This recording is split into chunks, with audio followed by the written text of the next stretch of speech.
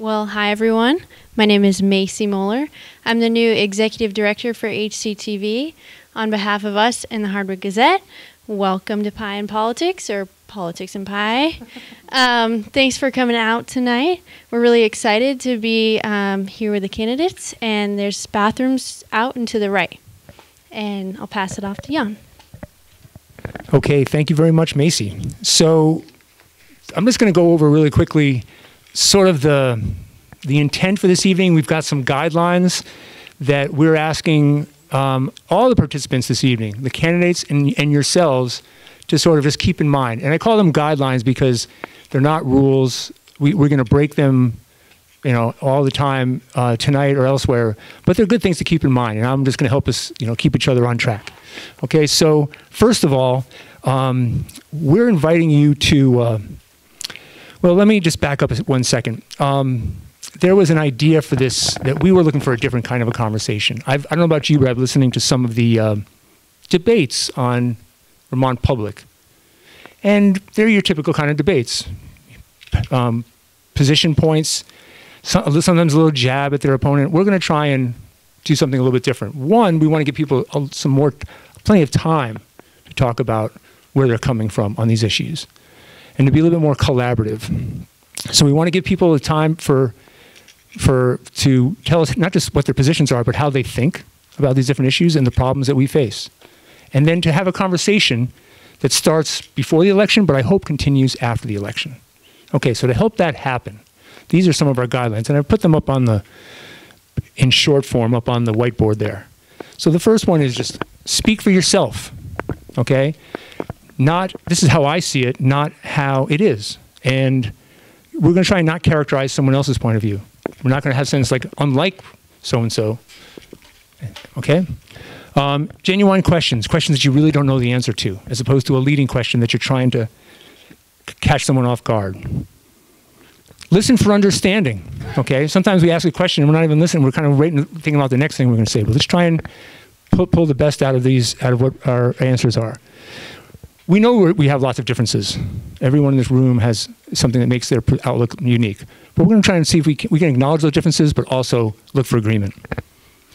Tough, soft means we're going to be tough on the issues and soft on the people. Pretty simple. We don't want to be timid about solving, because we got some big problems facing our community and our state. Share the air just means be as concise as you can be, okay? And then tonight, we're really limiting our conversation to issues that are facing Vermont most immediately. We're not going to get into national politics, okay? That's not what this is about. We'll have other chances to do that, but not tonight, all right? And particularly things that we think the legislature has a role for. There's not everything. The legislature, as you know, can't do everything. They have an important role, but they're not all powerful. Okay? So with that, I'm going to invite Scott and Amanda to give their opening remarks, and we're going to have a conversation thereafter. I'm going to be sifting through some of your questions, and we're going to paraphrase them. Now, given the size of our group, we may mix up the plan that I had for how we were going to do that, okay? But it was good that you wrote it down, and thank you very much. And I would like to recognize, again, Paul. Paul's going to be helping with questions, but go ahead. Hi, Paul Fix, editor of the Hardwick Gazette. I just want to make sure everybody's aware this is being filmed. It will be broadcast on HCTV. The Gazette will be writing a story, and I may be taking pictures. So if anyone has any concerns about appearing in any of those things, now's the time to say so. Thank you. Any questions? Okay. Take it away, Scott, if you would. Thank you, Jan. Thank you for everybody being here. Am I being picked up? Okay, thank you. So my name's Scott Beck. I'm from St. Johnsbury. Just a couple minutes here. I was born in St. Johnsbury. I was the child in a military family, and I was in the military myself. So as I tell people, the first 30 years of my life, I traveled a lot. I've been to all 50 states. I've traveled all over the world. I went to 10 different public schools between kindergarten through 12th grade. But in 1999, as I ended my military service, I decided to move back to St. Johnsbury with my family, and I've been there ever since. I have 6 children, 3 boys, 3 girls. They are My youngest two are still in college, and the other four are out. I've taught at St. Johnsbury Academy since 1999. I'm in my 26th year. I teach social studies, mostly U.S. history. And my wife and I own the bookstore in St. Johnsbury. We've owned that for 20 years now. I'm also in a variety of different groups in town that help the community. Just leaving a 3-year term as the president of Kiwanis that maintains the Kiwanis Pool, which provides swimming lessons for free for kids in this area. And I'm also on the board of Rink, and we maintain the skating facility up in Lyndonville and a variety of other things that I do around the community. I've been in the legislature for, I'm finishing up my 5th term. My 10th year I've been in the House of Representatives. My first 2 terms I was on House Education Committee. My last 3 terms I've been on the House Ways and Means Committee, which is a fancy way of saying we write the tax law. And I'm also on the House Ethics Panel. My time in the legislature has been very productive. I've been able to get a lot of stuff through. I think that's been very beneficial to Vermont. We can probably talk a little bit more about that later. But my politics, I've always been, as I say over there, you're either about politics or you're about policy in Montpelier. And I have decidedly been very heavy on the policy. That's not to say that I don't dip my toes into politics when I have to get something to move, but I spend most of my time over in the policy. And I occupy the middle of the political spectrum. My colleagues have named me Legislator of the Year. I've also been rated recently as the most centrist person in the House of Representatives. My philosophy basically is to forget about the political edges. This job, I'm not trying to carve out 51% on either side of the political spectrum. I'm trying to carve out 2/3 or 3/4 or however big I can in the middle of the political spectrum. And that causes me to get yelled at by both edges of the political spectrum, and that's just fine with me. I enjoy being there. I can make a difference. And when I go home every night or at the end of the session, I can honestly say that I represented as many people as possible, middle, moderate Vermonters, and don't get too caught up in the edge work of politics. So, thank you. Okay. Thank you very much, Scott. Amanda. Thank you. Hello, everyone. My name is Amanda Cochran, and I'm also running for the Senate seat in our Caledonia district, but I think you put that together. I've been, for those of you who don't know my background, most recently I've been running Umbrella, which is like Aware, that I'm sure many of you are familiar with, but in serving the Northeast Kingdom, Orleans, Caledonia, and in Essex, it doesn't include this part of Caledonia. And I live in St. Johnsbury with my family. I have 3 children, and my husband lives with us too, as does my mom. And so that's a little bit about our family. But one of the questions I think we had tonight to just think about and how I introduce myself is to share kind of why I'm running. And so I just wanted to share with you a little bit more about that. And so it really begins in May, so not that long ago, but back in May, I was honored when Jane Kitchell called to ask if I'd consider running in her seat. As somebody who's advocated in the legislature, having someone at her stature even consider that I could do that was a big honor, to say the least. And so I had to think back and about my career and say, what has prepared me for this moment? And so, I thought back to one of my first jobs after college, which was to do AmeriCorps. Has anybody ever heard of that? It's like the Peace Corps, but domestic. And so I was doing working at an after-school program at a large organization that was like a NECA and a NKHS put together. So it was this large organization that served almost every need in the community. And about halfway through my term there, our checks began to bounce, and the organization ended up going under. And so from that moment, it really struck me that the importance of community-based organizations and their fiscal management, something had went wrong. And as somebody whose sister suffers from mental health disorder, and she would have been kind of left on the street with no support, and that was support that's really life-saving for her. So it really was a wake-up call for me and kind of put me on the trajectory that I have been on in my career, which is to to think about the fiscal management of community-based organizations. And so that took me to get my MBA in nonprofit management, and then go on to be administrative roles and director roles at organizations that worked on child welfare, gender-based violence, and substance misuse, and environmental justice. So, but really always in that ilk of wanting to support the efficiency of organizations so that they were really working to meet their missions.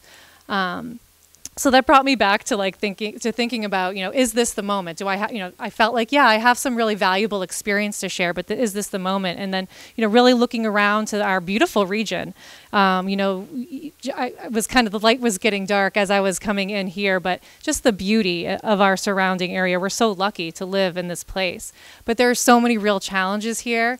We face, climate crisis with all the flooding that we've recently experienced. We people are struggling to make ends meet, with property taxes increasing, and so many challenges that people are facing with housing, finding housing, being able to afford housing, et cetera. And I think we'll get into more of those topics in more detail tonight. But it felt like this was really an important moment to dive in. And so what do I feel like I can offer? What I feel like I can offer is a strong voice from our region. I've spent my career speaking on behalf of folks marginalized in many different ways, whether that's experiencing substance misuse or being abused or, what have you, being from a disadvantaged background.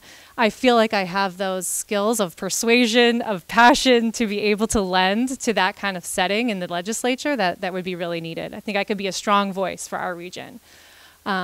And I also think I've shown some innovation. I think it's really important to solve our many intractable problems. We can't just keep trying the same thing over and over again and think it's going to work. We have to try new things. And sometimes that means thinking in new ways. Some of that can be exemplified in a project that I was part of starting in St. Johnsbury called the St. Johnsbury Community Hub. It's kind of similar to Civic Standard. It's like a cousin of the Civic Standard. But really understanding that there was a big gap in our community from people being really not able to, not connecting among socioeconomic backgrounds. People weren't connecting in the same ways that I think communities should. And so we kind of created this opportunity for people to come together in a place that was judgment-free and where they could really get to know one another and really build social capital among people who don't just have it, all right? So they can get connected to jobs, get connected to meeting people that could help them in their careers and in their lives. So I think innovative thinking is something that I would want to bring to the legislature. And finally, I think we need a strong moderate voice in the Senate. We've lost a lot of moderate senators this last cycle with retirement and folks passing, and it's really important that we have somebody who has that strong voice in the majority party, so that we can bring our region can really be able to be heard. Unfortunately, that's just how politics work. Is that my button to be? No. No, that's. It's you, not me. Okay. Okay. I was just concluding anyway, so thank you. You're doing great. Yeah. You're doing fine. Yeah. So I was basically kind of finished with my opening remarks there, but just to say, I think it's important that we do have someone in the majority party who is a strong voice for us. So thank you. Awesome, Amanda. And I just want to invite folks that, there's going to be a follow-up. We're going to go into some questions that based on the cards that you guys have submitted, but be thinking about follow-up questions. Something they said. For me, for example, Amanda talked about innovation. What does that mean to you? What does that mean to Amanda? What does that maybe mean to Scott? Okay? So just be prepared for... So I'm going to let you know what we've got for questions so far. Could you give me yours there?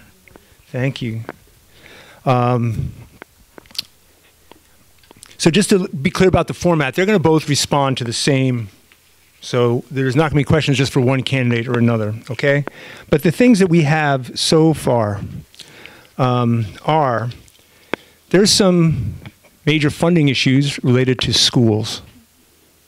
We have a property tax model right now, so there was a question about that. There was a question about the role of the legislature. How do we make the Vermont legislature more effective as a body? That it seems to be and maybe somewhat not fully equipped to deal with what the challenges we have. Like, it takes a long time to move to get something done in the State House. School lunches, universal school lunches. That was a question. That topic. Universal pre-K. Where do we look at that? What models or examples from either Vermont or other states, even other countries, do you think of that you would like to maybe be useful to borrow in Vermont?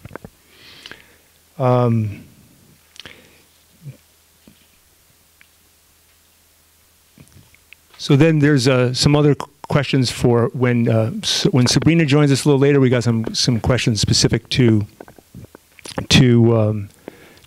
her, how she might be different from our current representative, Chip Troiano. Okay, so the idea is we're not necessarily going to get to everything tonight, right? The idea was that people give an idea to see how they break down any issue. So I can just say I hear a lot about people's ability to afford living in this state, in this town. So let's go to school funding first, if we could. Scott, why don't you start off, and then we'll alternate. So I think probably everybody in this circle has received a property tax or have been impacted by a property tax that was received this year. Vermont has it's a very unusual, it's a one-off funding system. Nobody else in the country does it like this, and a lot of that is because of a court case back in the late 90s. But I'll be this fund is actually easily fixable. There are only 3 things you have to do to it, and one of them I got through last year, and that was the reform of the common level of appraisal. That's the mechanism that makes sure that everybody in every town is paying an equal amount into the education fund for their spending, and that's fixed. It'll be fixed starting in FY26, and it's really wonky and really technical. It's probably not worth going through right here in this group, but when December 1 hits, everybody will kind of figure it out. The other thing that we need to do is also a transparency issue. We have 3 transparency issues. The second one is that our districts, their spending decision is not very closely connected to their tax rate. Districts, they hold the line, their rates go up because a different district made a different decision, and they don't feel very connected, and that's not a good recipe for slowing down spending. It's also not a good recipe for finding savings. We can easily fix that. The House has passed a version of it in 2018. We almost did it in 22. 24 this year, it was 1 day from getting out of House Ways and Means. A special interest group came in and said, nope, we're not going to do that. But all we have to do is just take all the taxes that are paid by people other than the homestead taxpayers, give it out to districts as a weighted grant. It'd be very generous, probably about $10,000 a kid, and then just continue to let the districts spend what they want to and put them on a yield. That will much more closely connect the district to the spending decision. Those 2 things alone will fix the system, so it'll work out was intended to work. The third thing is more for understanding for the people, and that's to reform the property tax credit. Right now, the way that thing is structured, nobody knows if they're paying on their property value or their income or both. There are caps, there are rate thresholds. It's a mess. Nobody understands how their property tax is determined. We can fix that by doing what I think 49 other states do, which is you just pay your property tax bill in the fall, and then you get an income tax credit when you file in the spring. That's how every other state does it. We've come up with this just Byzantine, not understandable system, and if we just move to that, then everybody could understand how the whole thing works, and it'll work how it's supposed to, and people will be able to understand it. It really is that simple. But there are people in Montpelier that love an opaque system where people do not understand the implications of their spending decisions. So that's going to be a little bit of a battle, but I think it's a battle that can be won in the next couple years.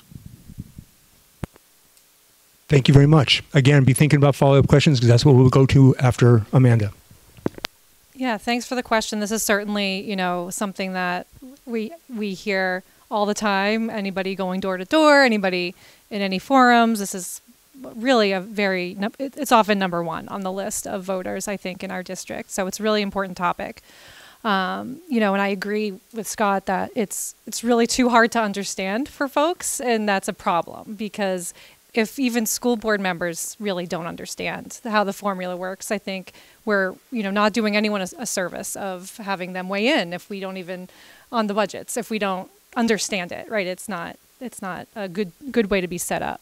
I think if it was, as easy as 1, 2, 3, I think we would have done it, right? There's complications that happen with this. It's really a complicated and nuanced system. And so, for me as a person looking in, really from the outside and looking at this topic, some things have occurred to me around how we're structuring our school budgets. And one of those is really asking, because again, I know many of you have heard the stats, but we're increasing the amount of money that schools are getting provided, but our education outcomes aren't increasing.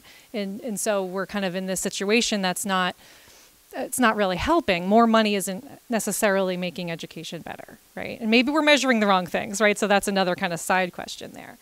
But one of the things that, occurred to me was that, while we have a really important mental health crisis going on and kids need mental health support and they need it connected to the school, maybe we have to think about how we fund that separately from the education funding that we provide in the state. There's designated agencies. There are other kinds of programs that fund schools that aren't necessarily part of the budget making process, and I think we could maybe get a little smarter about how we're doing that and maybe have some guardrails in place around what we're kind of allowing to be part of the school budget.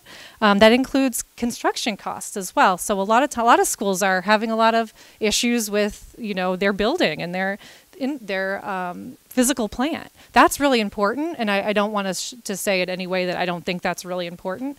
But to put capital expenses in an operating budget is really unusual, and it really skews the budget numbers. And so I think it's important to come up with, and I don't know exactly how you do it, but are there opportunities to look at funding construction or capital expenses outside of education fund and putting it somewhere else and looking for opportunities there. And lastly, I think we need to really consider looking at, staff ratios and staff-student ratios and administrative positions within school budgets. Like just look at guardrails that are still allowing schools to thrive and kids to thrive, but just being a little bit more, careful about that. And also really, really valuing how we partner with other organizations. A simple example, I'm part of a group that helps to support substance misuse prevention. It gives out grants in the community, okay? So we give $10,000 to $20,000 grants. Our schools in the Northeast Kingdom, they don't apply. Not because they don't need the money, right? We know that they need money, and especially for like prevention and intervention around like kids and vaping and all this stuff. We know this is really important, but they're not applying because I think a simple reason, because the money is coming out available outside of the budget time frame, right? The money's coming out in late, after town meeting. So it doesn't make sense for them to apply. So, and that's those types of grant opportunities are from the state. That's from the Department of Health. That's where it originates. So can we get smarter as a state about how we're supporting schools and do it in ways that they can access it? So those are just some ideas around that piece. Awesome. I would invite anyone to pose a follow-up question regarding funding. Did anything catch your attention?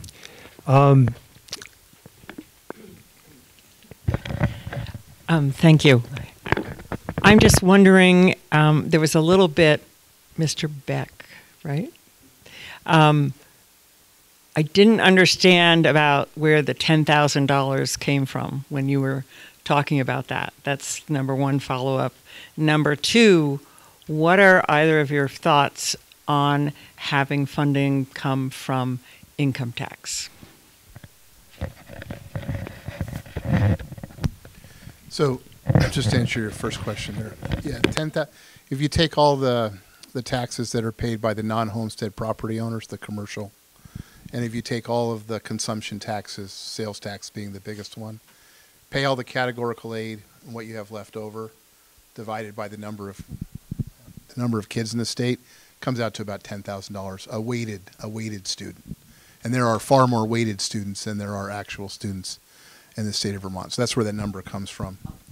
Yeah. And the second part of your question was, remind me?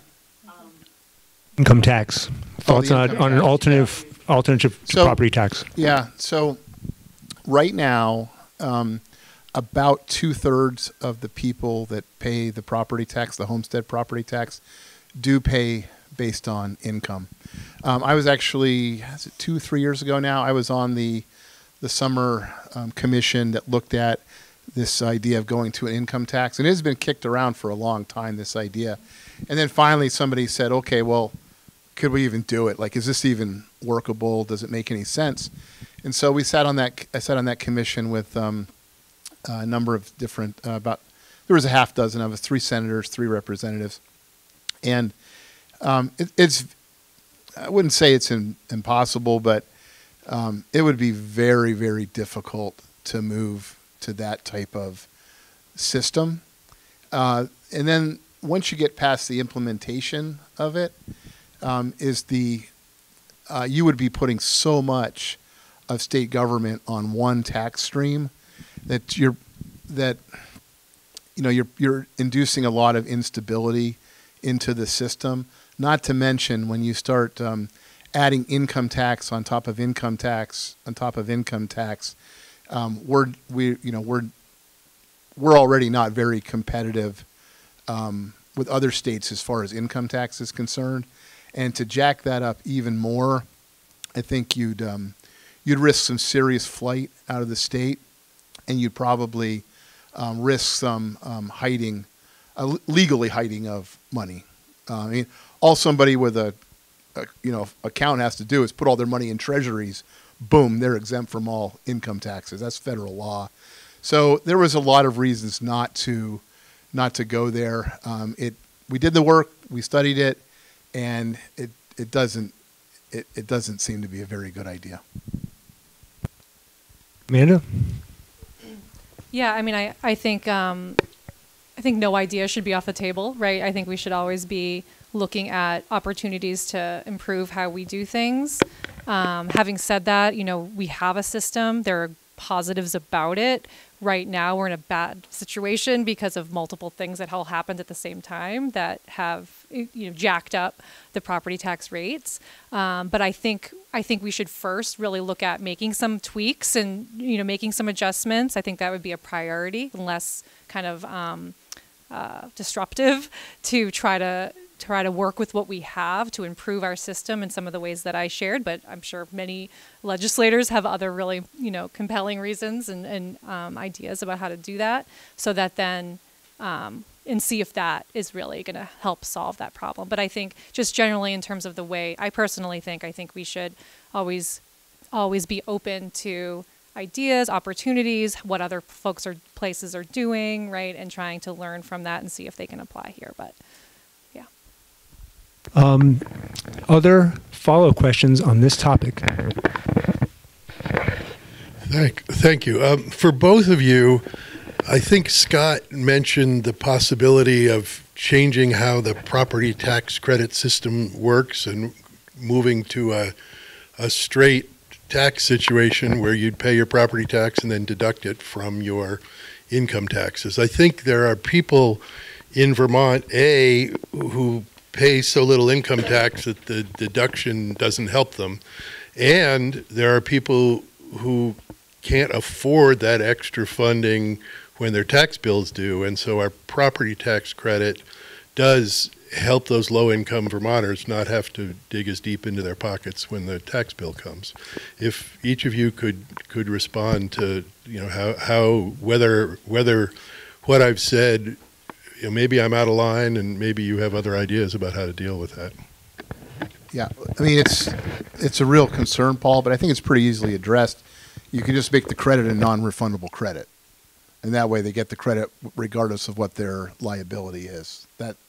That's commonly done in tax policy. So that one can be dispensed of pretty quickly. As far as the, you pay in the fall property tax and you do it in, you do your income filing in the spring. I think 48 states do it that way. What makes Vermont a little bit unusual is our credit is quite high compared to a lot of the other states. So yes, you would have to have a cash flow protector in there for somebody to, you can push off the payment or something to take care of those people. But I mean, generally speaking, cash flow problems are fairly easy problems to solve. Other follow-up questions on this topic? I'm sorry. My apologies, everyone. Those in the room, those at home. Amanda, please. I think I agree with how you framed that, Paul, actually. I think, cash flow might be able to be dealt with with certain strategies, but it's just something else to kind of administer. And I think, I would agree that the way that it's set up right now is probably the most helpful for people's month to month and cash spends. So, if you don't mind, I was an educator for a short period of time. But I've been interested in education for a long time. But what I've seen most recently is that it's an increment. I mean, so we've been talking about the revenue side. Let's talk about the spending side, the expense side. And I don't know if we know if it's the same reason, the same explanation. It's like there's multiple reasons why budgets are going through the roof. And having seen the inside of schools, it seems like it's no one's fault. It's just this incremental process. So I'm wondering if you have any thoughts on how to take a hard look at the spending side and what kids really need versus what, the inertia of school budgets. I mean, I feel like I kind of addressed that in my response, just generally, or at least, my thoughts around that with looking at other ways to fund things like mental health challenges and capital expenses and some of these drivers. The other drivers that you can't really change are like health insurance for teachers and, salaries and things, which our teachers, deserve to be paid for their really important work, right? And of course, healthcare costs are out of the hands of the education system. So I feel like the things like that I mentioned, looking at ratios, a lot of schools are very small, and that's a really sticky subject, right? People love their small schools sometimes in their communities. Sometimes they don't love their small schools in the communities. I've seen just by, kind of going town to town. It really depends on what town you're in.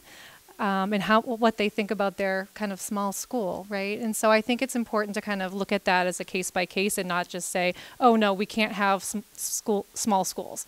But I do think it's important to look at ratios and really make sure that we're spending money on our, where teachers aren't serving 3 kids, right? I think that doesn't make a lot of sense financially or really for them either, right? It's really hard to learn in a classroom where there's only a couple kids in it. It's a much different experience when there's 20 kids and you're having a much richer experience, or 10 kids at least, right? And so I think there's some levers that I hadn't mentioned before around that ratio piece.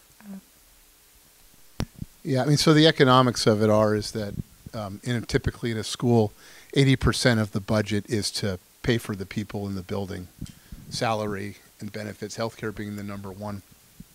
Vermont has, in our schools, we have a 4-to-1 ratio of kids to adults. The next lowest state is Maine. They're 4.8, and the national average is 7.5. That's where all the money is. You can't sugarcoat it. That's where all the money is. It has been studied. And the conclusion of the study, and it's borne out in the study and it's borne out anecdotally, we'll hear from people that work in schools, is that the number of educators in the state of Vermont is about right and about what you expect for a small rural state that has to operate small schools. Where the number is not correct is in all of the other support staff that are in the school. And we have teachers that come to this state from other states, and they'll write us and they'll say, this is, I had like a bunch of them from the western states last year, Colorado, Wyoming. They're like, I taught in a school and I came to Vermont and now I'm teaching in a school, and you cannot believe how many non-educators are in this building. And that's where the money is. I mean, the way it works out mathematically, if we could get to 5-to-1, which, I mean, we'd still be on the top of we'd still be at the top, it would save $300 million.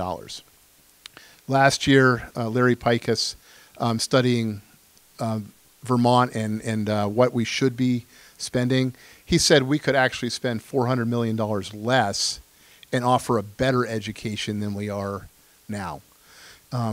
So I think that's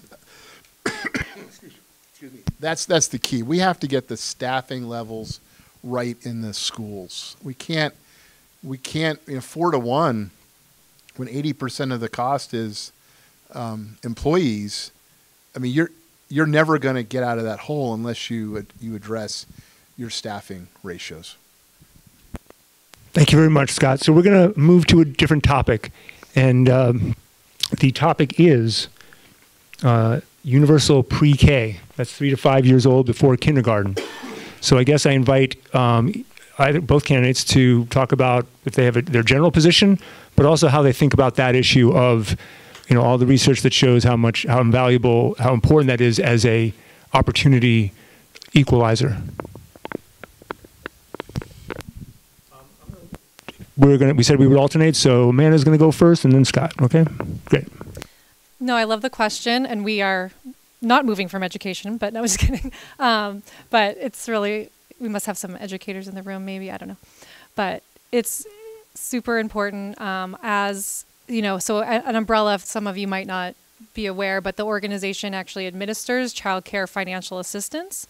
And so I mention that because I think what our state passed last year with this landmark legislation, Act 76, that has put into place like no other time before, childcare availability is going to skyrocket in our communities. We're seeing already with this passage of this new legislation that people are coming into Umbrella. They've never been able to qualify for financial assistance, and now they are. That's making a difference of, like, for some people, $700 a week. In childcare they won't have to pay. That's enabling a lot of moms to go back into the workforce, and it's enabling also, people who are hiring to be able to hire those parents now who are able to go back into the workforce. And so I mentioned that. I know it's not exactly the question you asked, but I mention it because to me, I think it's really important to see how that plays out, because a lot of these now entrepreneurs, these childcare providers, we are beginning to see more openings happening in the Northeast Kingdom. We are seeing more spaces opening up. I believe we're going to continue to see that. We're going to see maybe more actual centers opening up.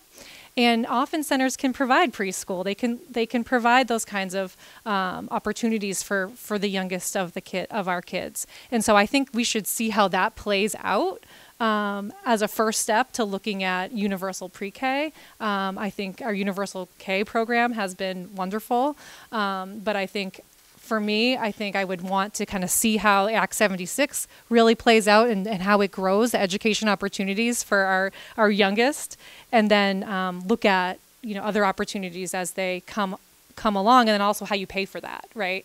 So that's what I would say. Awesome, Amanda. Thank you. Scott?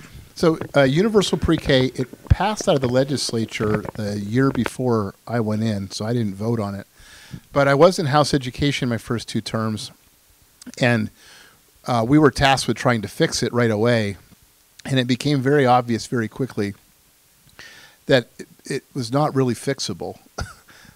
What we've done is we've created a system where basically our private providers are kind of fighting with our public schools for kids. And those private providers, they have invested a lot of capital money to get those programs up and running.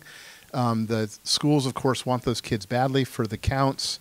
The NEA's position is they want to end the private model. I don't think that'll happen. So I think we're kind of stuck with what we have, and we've got to make it work. But it's a really difficult system to work. There's no standard. There's no consistency. Every school district's doing their own thing. Then you layer special education on top of it. It becomes even messier. And I hear from districts from time to time that are like, "Can you fix this?" And I honestly, I don't think it.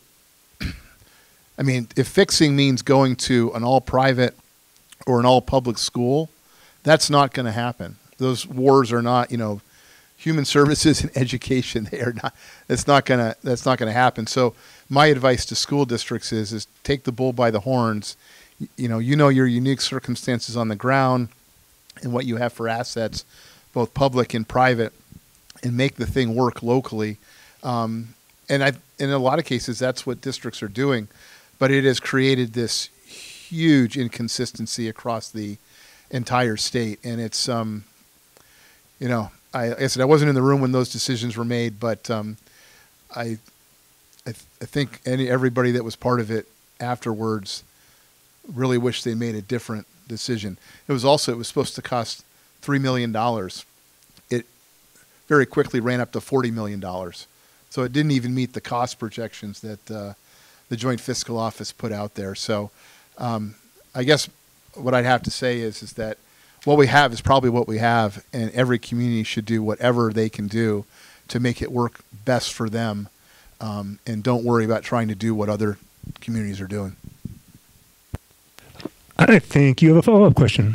I think so. I was a public school teacher, and then I became a Waldorf teacher. And I know if I had children, I wouldn't want my pre-K in a public school as I understand them. And I'm wondering if there's any chance that we could have a charter school system or something else to serve the children, if there's any talk of that. Who wants to go first? There isn't any talk of that. I'm not an expert on charter schools. Vermont doesn't have any charter school law. But I can tell you the Vermont NEA and the superintendents and the school boards, they want to have no part of that. That would be a non-starter for those groups. Arizona, and it worked very well. Yeah, other states have them, and I don't have any experience with them. I've never lived or had taught or had kids in a charter school or in a state that had charter schools. My kids received their K through 12 education all in Vermont. But yeah, somebody could throw a bill in, but I don't think it's going to find a receptive audience. I don't think it would move anywhere. Sorry, if that disappoints you. Yeah, I don't think I have much more to add. I think it's, again, always worth looking at and seeing how they have lots of different kinds of charter schools. Some are public, some are private. There's different ways to look at it, but having been no precedent here in Vermont, I think, it'd be something to try to ramp up, but worth looking at, and just like, yeah. I will add that Burlington actually runs, they're not charter schools, they run a couple of magnet schools. Where one's arts focused, I think the other one is STEM focused, and they're able to do that because they have, I wouldn't say they have population mass, but they have more population mass than we do in most areas of Vermont. But they are nibbling on the edge of that. A more arts-based and nature-based curriculum in our schools, and I don't know how one goes about having that happen. Local control, your school district, your school board. Okay, so we do have some other questions that teed up, but I'm going to take moderator liberty and mix it up a little bit. Okay, I'm going to ask if you guys have some questions that you didn't write down on a card that you did something that you've heard prompt a different kind of question? Go ahead. Well, I just you mentioned the ratio of educators to non-teachers, and who are all those non-teachers? It's all support staff. You know, your teachers. That's your STEAM teachers, your classroom teachers, your special education teachers, and your specials, gym, and then you have everybody else in that school, and that's the number that appears to be out of whack with what educational norms are. So like paraprofessionals and admins and, other kinds of roles like, administrative roles.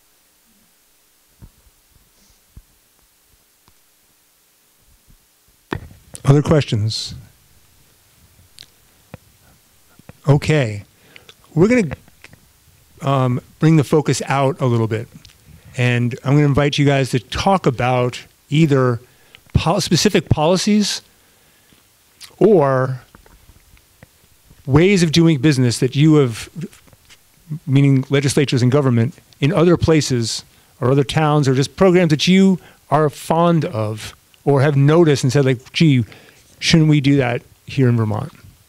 Or maybe we could learn something. Is there, just you can say that you focus just on trying to figure out Vermont, but that was a question that was put out. Like, just how do we get better?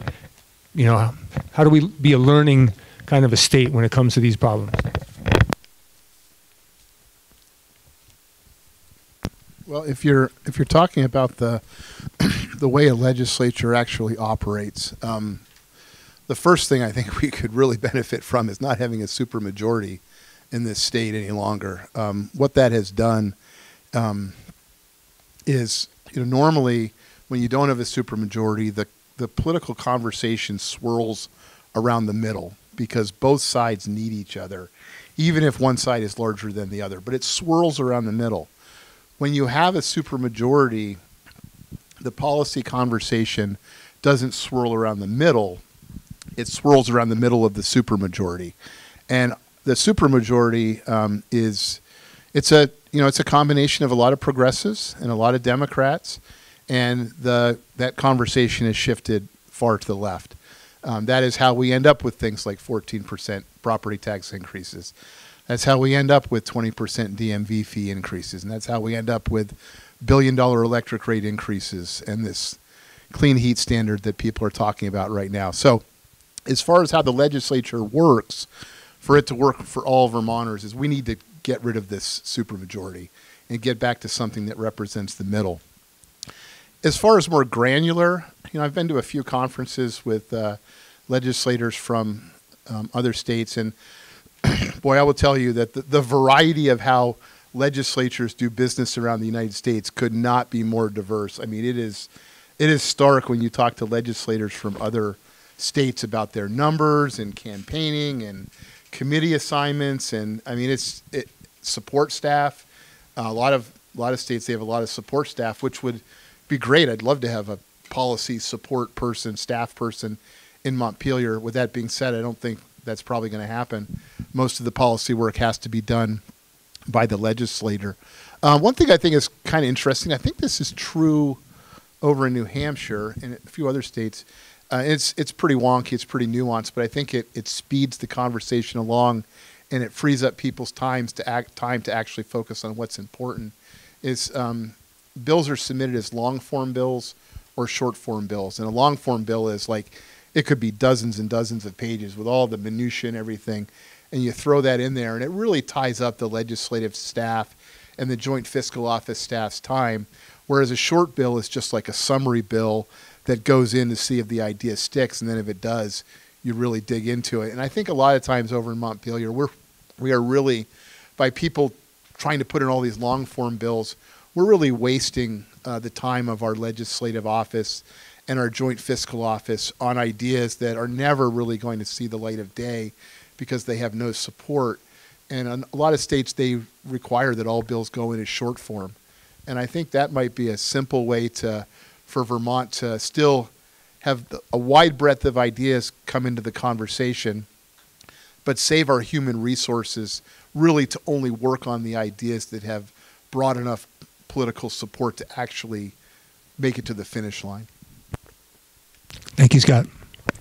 So to answer your question, I think, yes, I could talk about many different programs, particularly around the community-based kind of issue focused area of organizations that I think are doing really great, states that I think are really doing great. But I think what's really important in order to lift up ideas that can really work and have lasting power is to listen, right? And to listen to community members who are dealing with that particular challenge, to listen with groups who have that real knowledge about that particular piece of legislation and hear from them what their ideas are. Because oftentimes the people that are closest to whatever the issue might be are going to have the best ideas. They're going to really understand the nuance. They're going to understand the unintended consequences, right? And so I think that would be something, if I were to be elected, that I would figure out a way to get that feedback loop from our constituents here.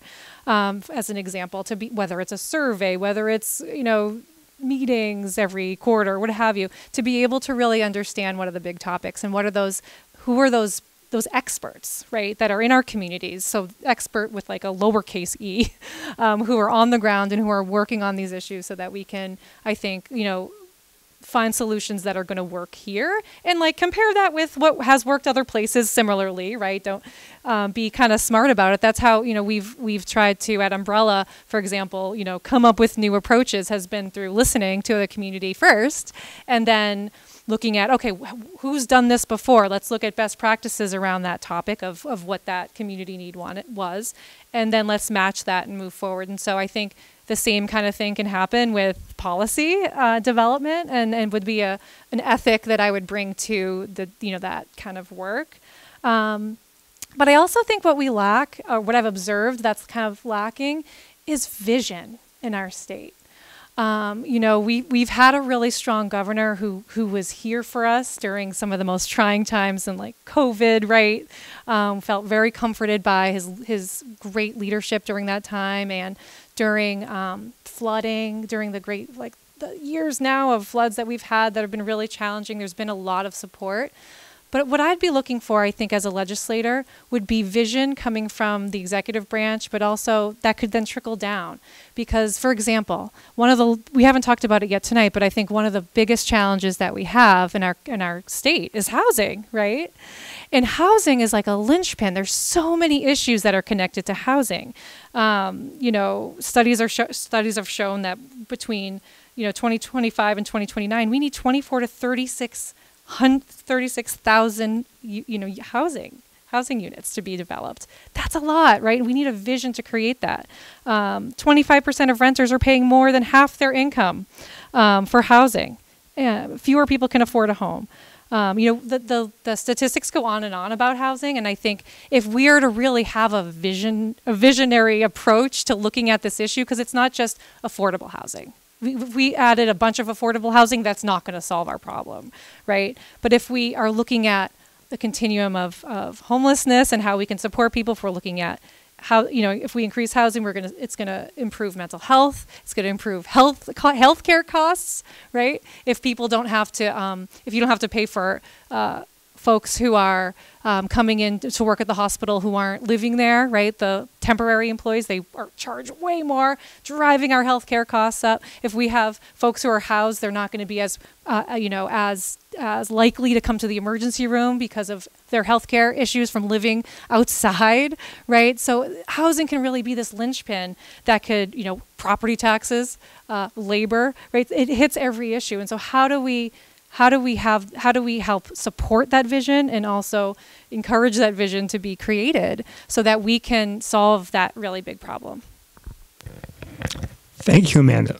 So we're nearing, but not quite at the point where we're going to invite so you talked about vision, and you're going to have that point where you guys can talk about anything you want. You don't have to answer any particular question that we have. But before we do that, I'm going to invite Paul Fix, editor of the Hardwick Gazette, to pose one more topical question. Okay, well, Jan mentioned this a second ago, and I was leaning towards housing, which Amanda has talked to, but Scott hasn't. But let me talk about the challenge I see for you folks in Caledonia County Senate in particular. First of all, Caledonia County's largest town is barely a blip in Chittenden County. Caledonia County's smallest town, Stannard, it doesn't even exist in Chittenden County. I'm sorry, did I say Caledonia? So there's a big discrepancy in our county alone between various things, and housing and homelessness are related. Here in Hardwick, well, actually in Greensboro, I know a pastor who has gone so far as to drive someone who needed help to Chittenden County and say there's help here. Because from here, if you were homeless, you have to go to St. Johnsbury or Hyde Park or Newport or Barry.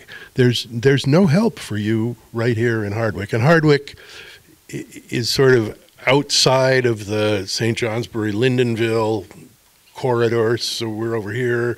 Some government programs we go to Lamoille for. We're in a really bizarre spot here. So if we were to provide housing here or in Caledonia County for homeless people, because of the lack of housing that Amanda just talked about, we're probably displacing somebody who could afford to pay something. And so the lack of housing is a real issue. I think sometimes I hear those in the State House refer to the issues with rising property taxes as a result of COVID as the problem, but it was a problem before that. This is something the state has been kicking down the road for a long time. So while you two talk in slightly different ways about where to find solutions, I really ask you on behalf of those of us here in Caledonia County, what can you do to put the vision, the bean counting, all of those things in place to help us get our share of those 36,000 units in the next 5 years? Scott, go ahead. Well, I think, I think a lot of people in Montpelier, they're identifying that the lack of units is the cause of homelessness and a lot of other things, including the cost of living. But what I think we've kind of been focused on over there, a lot of people have been focused on, is how do you somehow cobble together enough public funds to solve the problem. This last year there was a plan for $900 million to build, I think it was only 4,000 units. And people were seriously considering that. In fact, it actually passed the House of Representatives. I didn't vote for it. I could not believe we were gonna spend $900 million for 4,000 units, but that was their perspective. I think we really need to be honest about what the problem is with housing.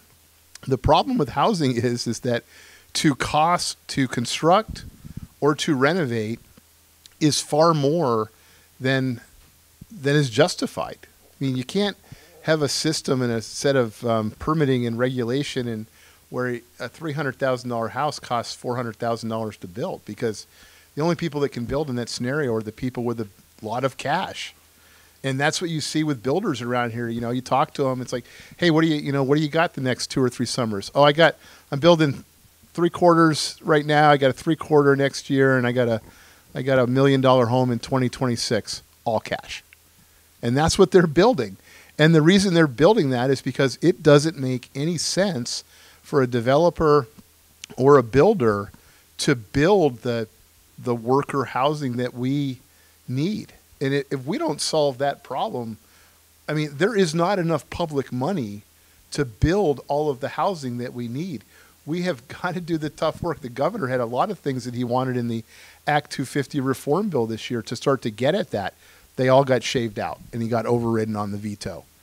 But, I want what I want to see around here in Hardwick and I want to see a developer show up and make a lot of money building apartments and houses that people around here can afford. But right now they won't do it because they lose money. It's a total losing proposition for themselves. I mean, our market is so out of whack. I mean, if you're from around here, it's been like that in the Northeast Kingdom for 25 or 30 years. Now everybody's focusing on it because our problem has spread to the rest of the state. But if we can't get the cost to construct down to a level where it makes sense for builders, developers, and homeowners, we're screwed because there isn't enough public money to solve the problem. Amanda. Yeah, so I spoke a little bit about this topic already, but, in terms of, Caledonia County, yes, I've been at Umbrella for 7 years, and for 7 years, it's really hard to find apartments for people. It's one of those things like, oh, how are we going to find this apartment? And we managed to do it for folks, but it's really hard, and it's been that way, for sure. And, I think, this can't be a totally publicly funded initiative, right? It's going to take, it's a major, complex, multifaceted problem that has multifaceted, challenges related to it. And it's going to take multiple ways of addressing it. Act 250 and reform and that kind of thing is part of it. And there are other important pieces of it. The homelessness piece is part of it, right? When we look at, creating more solutions for that particular issue, I think adding more homeless shelters would be helpful for getting folks housed, as an example. But that's part of a housing solution, right? And so I think just looking at all the different ramifications of when there isn't housing, when the housing is in such disrepair, et cetera, and looking at how we can work on that within different types of bills, different types of policies, and different areas of government, so that it's not just like the one housing thing, but that it's really comprehensive, because the problem is that big and it has that many ramifications. Awesome. Follow-up questions on that topic. I'm not gonna beg. Oh, Roger. Hopefully this will be useful. Is anybody aware of other locations in the United States that are having more success dealing with housing? I think it's important to look at the rural example, and I don't have a rural example off the top of my head, but there are lots of cities and large towns doing interesting things. If you looked at the housing study that I think that I referenced earlier, one of the things that is needed are homes that are for 1 to 3 people in it, right? We have a lot of these houses that are for a lot more, right? When generations lived together, et cetera. And so the need isn't for these large, $1 million kind of McMansions here. They're a lot smaller. And so there's some zoning and some interesting things, I think, out of Milwaukee, as an example, they're doing in much smaller lots, and really looking at encouraging, teaching municipalities, encouraging municipalities to look at different ways of zoning so that you can put these smaller homes in a smaller kind of footprint than you may have typically been allowed, as an example. But I think there's plenty that we can learn from, and I think we should definitely be looking to do that. Yeah, there are lots of areas in the country that are doing better than Vermont. There are others that are, struggling like Vermont is too. But I think when, if you had to cast a white blanket over it, the places that are doing better, they have the regulation and permitting is a lot easier, and they are willing to do housing density, putting lots of homes on smaller pieces of property, and I think they've I don't know if they were ever, they've given up, or they, we have this, I don't know, kind of this mentality I think in Vermont where people think that every house has to be a one-off, like it has to be unique and look different. Go through our downtowns, no two homes look the same way in our communities, and they've given up on that. And, so a crew can come in, instead of putting up one house in a summer, they can put up 5 houses in a summer. And they all look the same, pretty much, maybe a little bit different color, but they've given up on the one-off model. We seem to be clinging to the one-off model, which is a terribly expensive model of building. Okay, thank you so much. I would like to invite our candidates to speak about what they'd like to. You can think of it as a closing. You can talk about vision, a specific topic anything you'd like. And let's have Amanda go first, then Scott, then Sabrina, just for no particular reason, other than to mix it up. Go ahead. Okay. So, yeah, I mean, I think a topic we didn't talk about tonight, which I hear a lot about, is substance misuse and public safety. Those are, topics that often do come up at forums like this. I'm sure if we had another bit of time, it would have come up here. I know in St. Johnsbury, but certainly around the district, we're seeing, upticks in folks, who are experiencing, substance misuse, and there's fentanyl trafficking happening. People are overdosing. This is a big concern, and so I would just say that it's an area that's very close to my heart, and I think is something that we need to do. We're doing a lot in our state, I think, for this particular issue, but I think there's more to do. In a particular area that I think we haven't been doing great in is having kind of service-enriched housing. So people often, they come, there is recovery available, there's recovery slots available for people, but it's only 2 weeks. Medicaid currently in our state only covers 2 weeks, which is really nothing when you're talking about recovering from one of these opioids in particular, or any substance, really. And then folks are brought back into the community, or they are, sent back to the community, and there's really nothing else there. There's not a housing option for them that's available. So often people go back to precariously living with friends or on the street or what have you, which again is not a setup for staying substance free, or even getting medical assisted treatment.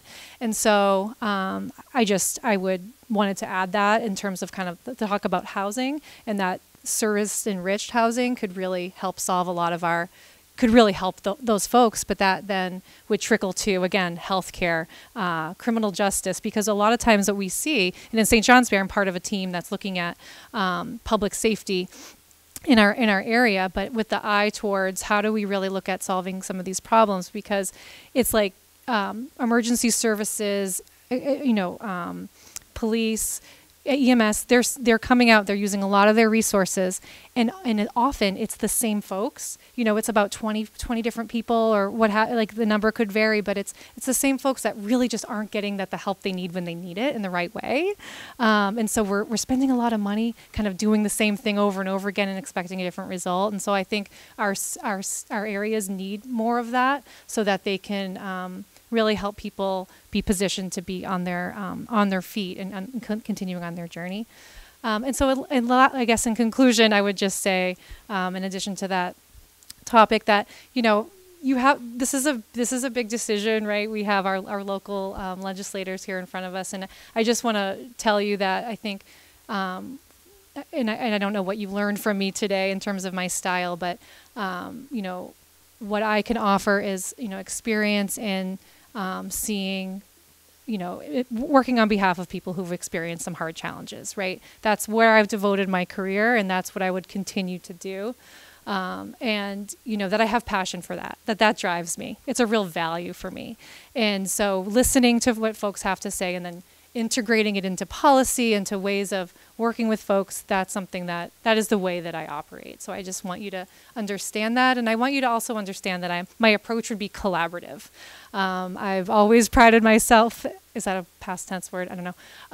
I've always been proud of the fact that I can bring people together and can be persuasive sometimes to, help move things along on behalf of an issue that is important. And I would bring that skill set to the legislature, on our behalf. And so I just wanted to share a little bit about like my style and the passion and value that I would bring.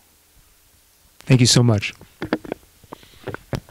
Thank you. I'll be a little more macro, maybe a little more brief, but I think that basically for the last number of decades, Vermont has pursued a path of increased regulation, increased taxation, increased government spending beyond what the economy can support as a path towards economic growth and prosperity. And it hasn't worked very well. And a lot of the train wrecks that we are dealing with right now, housing, education funding, and others, they are a byproduct of that philosophy. And I'm committed to, I understand we do need to tax and we do need to regulate and we do need government services, but we need to focus more on innovation and efficiency as tools to really get this state going and solve some of these intractable problems. And that's what my work really in the legislature has been focused on. Corporate tax reform, common level of appraisal reform, pension reform, really good bills that have passed, the Vermont Child Tax Credit that probably wouldn't have got through without my work. And I've had a great history of working in a bipartisan way. I've made the right votes on all the key votes, I think. I've thrown my voting record out there in a number of different places, and nobody's saying, "Hey, that's the wrong vote. You made the wrong vote on that tax increase or that program or whatever." And so I think I have a very strong voting record. I've got a history of accomplishment in that building. I know how to collaborate in that building. I know how to work in a bipartisan way. I understand the individuals. I understand the process. And I've had a great 10 years, and I'm really looking forward to taking that over to the Senate and continuing to work on ideas that I'm passionate about, and also branch out into some other ideas that need solving in Vermont. So thank you. Thank you so much, Scott. And it's my absolute pleasure to both thank Sabrina for being so patient and Sabrina Morrison, our state rep candidate for Walden, Hardwick, and Stannard, to replace Chip Triano. And I invite you to comment on anything you would like to let people get to know you. And then we're going to have some opportunity for some smaller group discussions if you would like. All right, go ahead. Hi, I'm Sabrina Morrison. I don't know if this is on. Is it on? Okay. I'm new to politics. I'm on 3 school boards, and I grew up in Hardwick, and I'm raising my family here. I have a small business. We also have a family farm, and I think it's really important to get out there and advocate for the uniqueness of our area. I think a lot of things that they are doing in Montpelier don't always highlight some of the things that we're experiencing here. And so, especially being on the school board, there's some things that I'm concerned about, and I want to be there to advocate for our kids and our communities. So. Awesome. Well, we sort of talked about this a little bit beforehand. There's some comfortable couches over there. If you would like to talk some more with Sabrina, she'll be camped out over there. Sorry, Amanda, you can stay right here. Yeah, thank you for that help. Thank you for that help. And I would invite Scott just to be over there in the sort of table area over there. And we're close to 7:30, but we've got the space until 8:30. But so just candidates said they'd be here till 8. So feel free. Please get some pie. And thank you all for coming. All right.